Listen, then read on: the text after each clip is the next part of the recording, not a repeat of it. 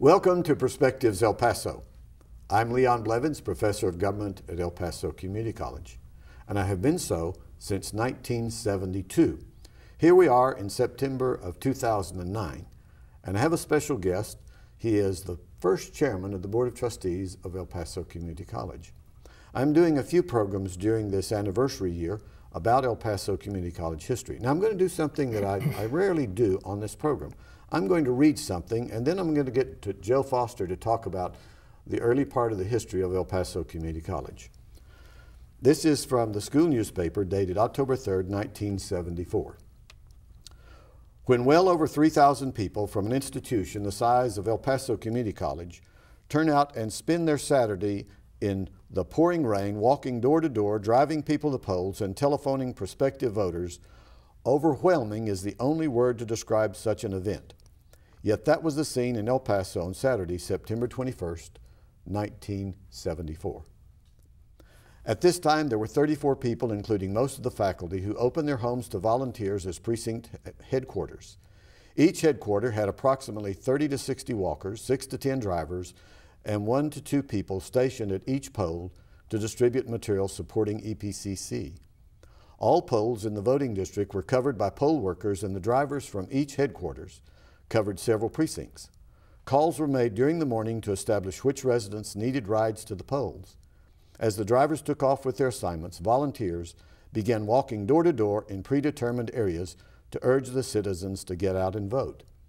And on the front page of this particular article here is a picture of me with a very black beard at that time, talking to 3 students, preparing them to go to work in the bond issue.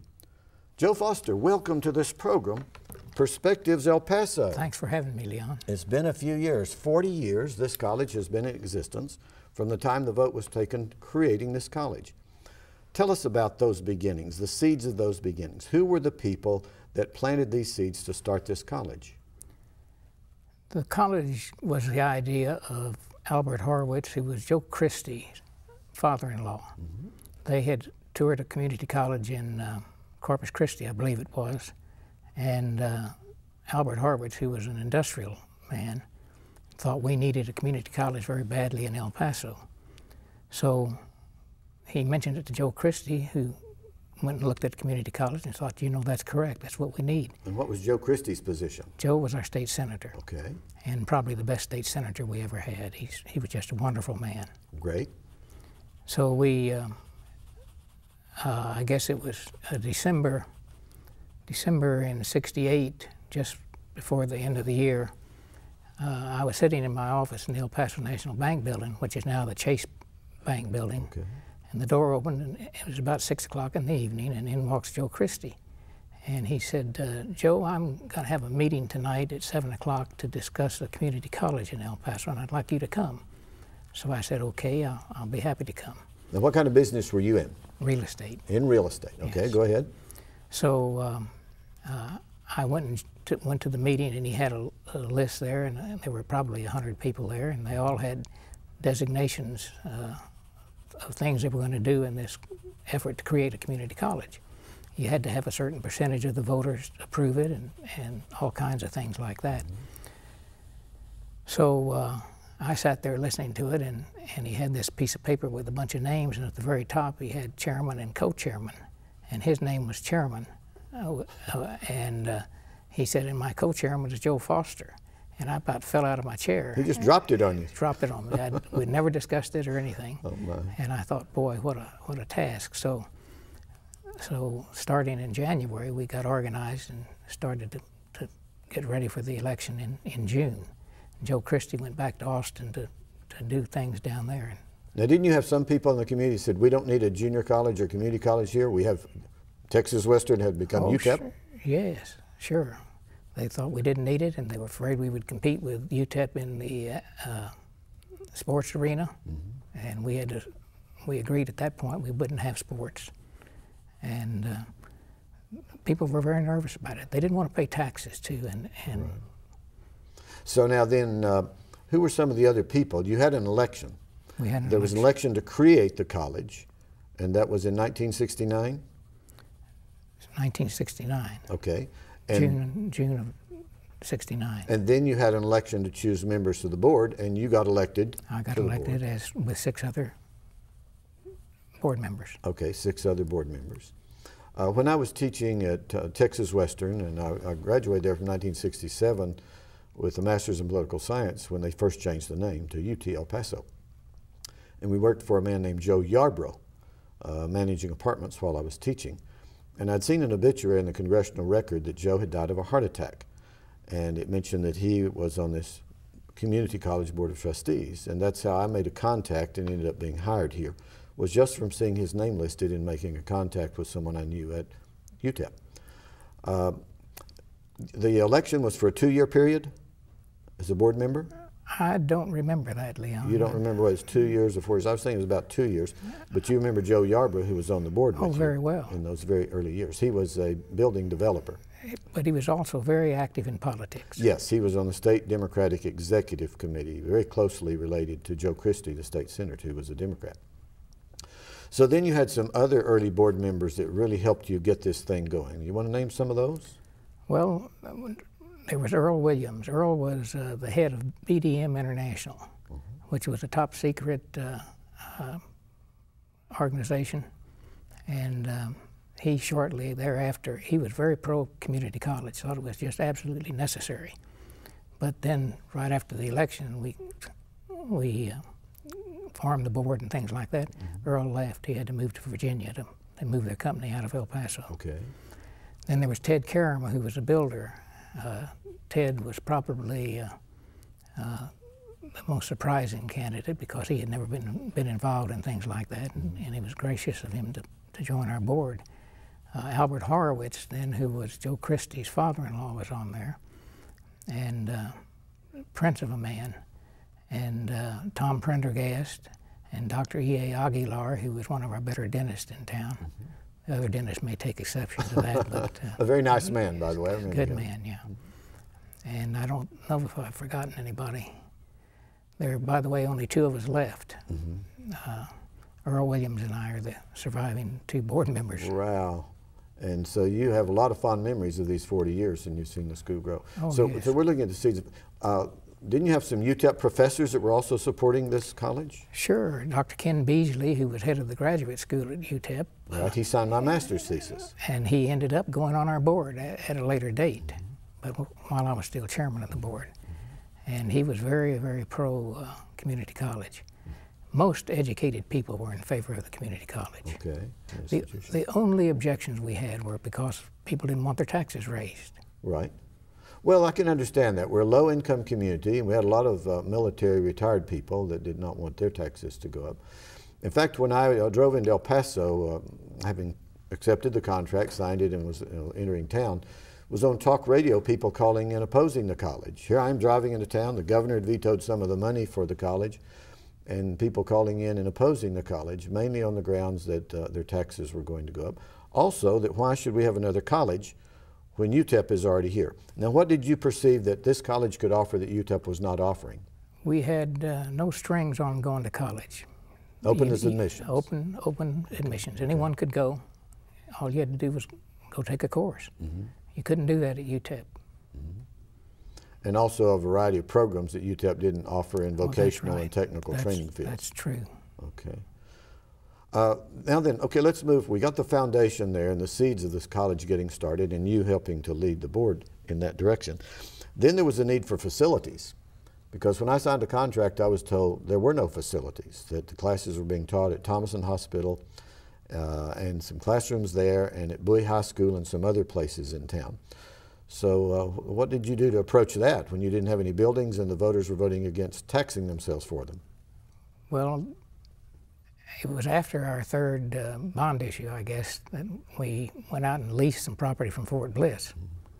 The Logan Heights basic training camp was no longer going to be utilized by the Army, so we signed a lease with them and had facilities there to open the school. Well, the article I read from a few minutes ago from the school paper in 1974, it mentions there was no one person that really was most responsible for getting that bond issue through. It was really a joint effort.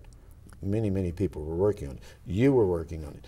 One of my colleagues, Blaine Nelson, who just come to teach here, he was good in statistics and computer information and things, and he helped us to get a lot of statistics so we could target who we were going to try to turn out to get the vote. Do you recall that? Sure, but what we had run 2 previous bond issues and had failed on both of them. Mm-hmm. The Texas law at that time was that the only way you could vote in a bond issue was if you owned property. They wouldn't let apartment dwellers, as an example, vote in a bond issue. So we were going to let everybody vote. That was number one thing. And we, after losing 2 of them, we determined that we've got to get our people out, the people who like the community college. So we got organized in how to do that, and it worked. Well, what had happened was the courts had said that non-real property owners, people who didn't own real estate, could vote in bond issues, but their vote didn't count the same as people that owned real property, real estate. And so the way it was set up, and we had to deal with all of this, was that you had to win a majority of all the boxes in the county voting for the bond issue. And then you had to win all of the property owners' boxes that were voting for the issue. But non-property owners' votes didn't count as much. You had to win a majority of all boxes, a majority of property owner boxes. The way the election came out in '74, we won a majority of all boxes and the renters' boxes, and we were told we lost the election. So your lawyers, Mark Berry and Ed Dunbar, filed a friend of the court brief to go to the Supreme Court with a case from Fort Worth already on the way. And some of us recall that was a library bond issue. Others recall that it was a community college bond issue. But regardless, the U.S. Supreme Court declared this Texas law unconstitutional. That's correct. That renters' ballot should count the same value as an actual property owner's ballot because of a pass-through concept. That rent goes up when the taxes go up. And it was on that basis that El Paso Community College became a landmark case of changing Texas law so that everybody's vote counted the same. Didn't you feel proud about that? I did. I went and appeared before the Supreme Court. You did? I didn't get up and talk, but I mean, I was there. You went up to see the case? We did. Presented it and heard from Fort Worth. Really, really interesting. And otherwise, we would not have had the money to build the buildings. So part of it was for maintenance tax, and other was part for the building of the buildings. Yeah, but we had kind of solved some of that problem. Tom Hatfield, who was the representative of the coordinating board for our area, Dr. Tom Hatfield, had devised a plan whereby we could count some of our students that are in school and get state funds because of their attendance. And so he went to Joe Christie and proposed that, and they got that passed in the legislature. So we got some state funds before we ever had a property tax. Right. There was another very unusual thing in that anyone in the state, according to another Supreme Court decided before ours was decided, was that if you would declare at least $50 of your own personal property, not real estate, but personal property, like a radio, television, or a trailer or something, then you could vote as a property owner. So some people at community college were actually getting people to register their items so they could vote as property owners. There were so many interesting variables in this very hot topic in El Paso, Texas at that time. And you were right on top of it. I was. Okay, now tell us about the contract with Fort Bliss so we got to use those buildings at Logan Heights, the rock pile. Well, they were vacant. On a side note, I had gone through basic training in those very facilities. Oh my goodness. And so I was very familiar with them. But we had a wonderful general out there, General Shoemake, and he assisted us and worked out a lease with us, and they were vacant, so they were happy to let us have them. As I recall, it was a 5-year lease, and then we got a renewal for 2 more years, but then they said they would not renew it, so we had to have buildings built by then. You signed a contract with Price's Dairy for the first big property where the Valle Verde campus is located. Do you remember those negotiations? Well, I knew the Price family, and that's why, and I knew it was vacant land, and they didn't need it for dairying anymore, so we approached them on it and got, I think, a very good price on it. It was very centrally located. Right. I think just prior to that, though, we had worked out a deal with the El Paso Independent School District to take over the downtown facility, which is our health-related facility here. Right. Now called the Rio Grande campus. Yeah. Also, if I remember, Fred Hervey, who owned Circle K stores, had said he would give us some land way out on the east side, near where the Las Palmas shopping center is now. and the decision was made to make it more centrally located by taking the Price's property. I think that's... And that in itself was controversial, that we didn't accept the free land out there on the east side of town. Made a lot of sense to me. Oh yes, I thought so too. I certainly did. So we had the facilities and the buildings, and we finally got the Valle Verde campus. It opened in 1978. And then we ran into problems with state government there with getting money for the Trans Mountain campus to open. And so we kept running into these hurdles, and some of you had to stay on top of that. How many years did you serve as board chairman? 7 years. 7 years, the first 7 years. Wow. Yes, sir. Gracious. Did it put some gray hairs in your head? And I remember Bonnie, your secretary. She was always answering the phone and dealing with things as we ran out of your office dealing with some of these things. And you want to say anything about her helping you through all of these 7 years? She was solid, right behind us all the way. Solid. Yes. It's good to have a secretary like that, isn't it? It is, yeah. And knows how to deal with things for you. Okay, so now let's deal with personnel. You hired Dr. Alfredo de los Santos to be the first president for the college. Tell us about that hiring situation and process.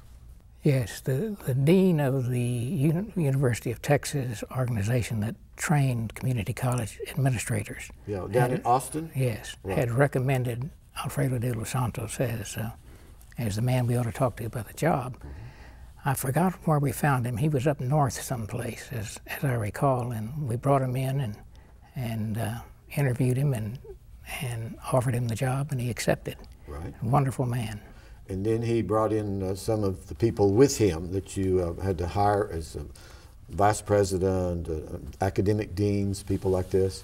He made all kinds of staff recommendations, and we followed him. Yeah, you pretty well understood. He was Sure. the leader in the academic field and the technical absolutely. nursing training fields and all of that to try to get it going. Our job was to support him. Right. And then a few years later, he leaves and another president comes in. I was on the search committee for the second president, Dr. Robert Shepak. I remember him well. Yeah, we brought in 5 people that we recommended from the applications that were sent in, and you interviewed those 5 people and chose Dr. Shepak. Why is Dr. Shepak? He had far more extensive background than the other candidates, and in addition to that, he was an architect. Mm-hmm. And we were talking about building buildings and things like that. Thought he could be a big help to us. Right. He came from community college in Ohio, which was a multi-campus institution. And being an architect, those were among the reasons why we asked him to come down for an interview with you as a board. Okay, so we have the personnel there and programs that were put in place. Your board simply accepted what Alfredo was bringing to you, saying we need to get these points of our curriculum put together, and you said okay, and let's go with that. Sure. Did you see any, what about the newspapers in all of this beginning of this college and hiring of personnel and things like this? Did you know Bill Latham and Pete Lee, the editors of the newspaper at that time? I sure did. And you worked closely with them in getting stories out there and information out there about the college? They covered the college very well. Uh-huh. And so these were things that I think were important, the publicity that you got, positive publicity. I've said all along, our best recruitment people are our students. And so you were getting acquainted with some of the students at the college too, weren't you? Yes, particularly graduation time. You got to shake hands with all the students that came by at graduation yeah. time. And look out with pride at these families. Did you hear, I hear this a lot, don't hear as much now as I used to, but some student will say, I'm the first student in my family that has ever gone to college. Didn't you hear that a lot? All the time. The community college just opened the door for so many people. I have said ever since that it was the number one thing that happened to El Paso in the 20th century. The creation of the community college Yes. you view as the most outstanding thing that happened most in the 20th important century? thing that happened to the city of El Paso in that century. Well, that's a big thing to say, and of course, being the board chairman, it's like it's your baby that you helped get started. Well, that's true, but then look, you helped us get there, Leon. Well, some of us were a part of that. I've said on other programs that I had a colleague one time, Leila McDonald by name, who's now also passed on. And one time we were sitting next together, moving from one spot to another for some meeting, and she said, don't you feel great about getting this job at this new school and helping to get it started from the ground up, and we can grow with the institution? And I said, I certainly do. I think it's great to get in on the ground floor of a new institution. Later, she moved on up, got her doctorate, and became my boss. She became Dean of Liberal Arts, as we called it at that time. So a number of people did that. They helped lay the foundation and get it going. And Margaret Langford, you remember Margaret Langford? I do. She was on the board. She was. And then she moved over and became one of our colleagues in the government department. She too has already died and passed on. So some of these people, their shadows are still here that they helped lay this foundation for this school. Now let's look from your place where you are today. I'm not going to ask your age. You don't have to tell your age today, but it's been 40 years that this institution has been in place and you helped put it in place. Over these 40 years, you've heard stories, you've seen things. Dr. Rhodes, our current president, you see him on television, you know him personally. What are your feelings about looking back at things that have happened in all of these years? You know, I always thought the school would be a great success. I didn't dream that it would be as phenomenal a success as what it has become. Mm-hmm. And a lot of that is because of Dr. Rhodes and you guys on the faculty and the administrative staff and the current board members. They've all done a good job. But if you asked me if I thought it would ever turn out like this, I'd be fibbing. But didn't you see something happening there in the first few years where enrollment was doubling? Sure. And all of a sudden here we are at 1,000 students and then 3,000 students and 7,000 students, and here we are now around 28,000 students in credit classes or something, and maybe 8,000 more in all kinds of continuing education and special training classes. And do you go to some of these different campuses? I know I've seen you on this campus walking through, looking around with great nostalgia. Have you been to the other campuses? Have you been to the Northwest campus? I've been to the Northwest campus. And you walk through there, and it brings great memories. And you've been to the Rio Grande campus, of course. Oh, yeah. Because that's where the Allied Health Department was placed. You know, I'm so proud of having had a part in this creation of this school. And the benefit, you know, there are no monetary rewards for it. It's a reward for something that went really well, something that was good for the community. Right. And like when my father was dying, we had nurses that had trained at the community college, technicians here and there, and so you see what you created and what has transpired. Oh yes. Just recently I went for an MRI, a minor problem, and the young man says, "You were my professor." And here he is, he's running this thing on my side. And he says, "You were my professor." Everywhere I go, I get my teeth cleaned, and I'll ask people, "Where did you get your training?" El Paso Community College, and on it goes every day. Yesterday I saw two of my former students at an event that I was attending, and they comment, and one of the good things they'll say, "Mr. Blevins, you haven't changed at all in the last 20 years. And I'll say, "Well, my beard turned gray."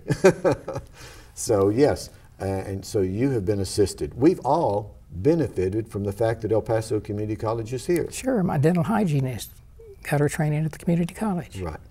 Now, as I remember hearing, and I was in a campaign one time with some others in the re-election of Lightbourne and Karam and Prendergast, and some of you put up your own money to get this school going. Didn't you borrow money? Or at least they borrowed money? Yeah, the board members all signed a personal note. And that was seed money to get the school started. Right. And that was at a time when people didn't make as much money as they do today. No, I guess everything is relative. Yeah, right. And so they were able to get it going. But how often do you see board members anywhere sign in personally? That's right. And then, of course, time. You've invested time. They invested time and money, and it does cost money to be involved on a board. Sure. I told you about our December meeting where I agreed to become the co-chairman of the steering committee to start it. Well, I determined I'd make about $100,000 in 1969, and because of the involvement in the community college, I didn't come anywhere near that. I spent all my time on the community college. But it was a worthy investment. Oh, I would do it again in a heartbeat. Right. Okay, we have about 3 minutes remaining. So they're your 3 minutes. What recollections would you like to share with the people of El Paso Community College? Your perspective about this school before we close off. Well, I think the community is very fortunate to have had people get behind this and get it started. It's a phenomenal success. There's no way to fault it for anything. and I'm very proud of it, and as are all of the people that I know that worked on it, that are still around. Right. Well, recently I've seen some of the surviving spouses of some of the previous board members, and they have such great memories about this institution.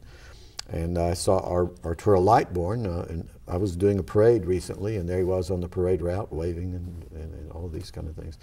So these are wonderful memories of El Paso Community College. We hope those of you that have tuned in today watching Perspectives El Paso, you now have a better perspective about this institution that really belongs to you, the taxpayers of El Paso County. Thanks for supporting us and helping us. I'm Leon Blevins, Professor of Government at El Paso Community College. We'll see you on a future program.